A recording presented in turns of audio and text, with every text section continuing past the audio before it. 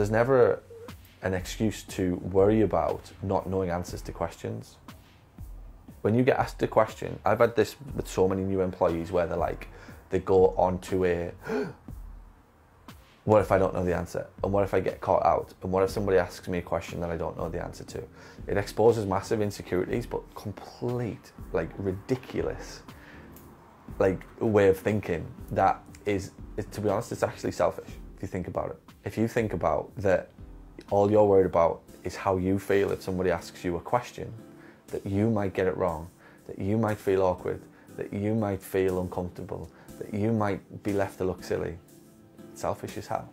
So when you turn that thing around and you say, hey, you know what? My goal and my intention today is to serve you in my bestest possible way.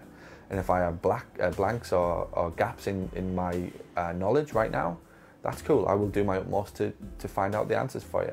But my intent is to serve. And if you don't like the fact that I don't know the answer, and even though I'm honest and I'm integral and I'm pure and I'm 100% upfront with you, there's the door. Don't come into my world.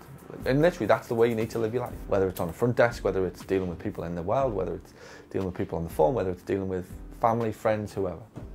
If they don't accept that, more fool them. So there's never any real reason to ever feel that like horrible thing that we all have in a stomach when we might be asked a question that we don't know answers to. So what?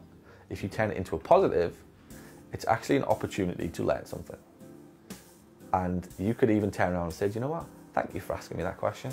I didn't know the answer to it, but I do now. And I'm going to go home tonight as a more educated, as a better service provider, more confident, because if I get the question asked again tomorrow, I'm better able to answer it for the next person.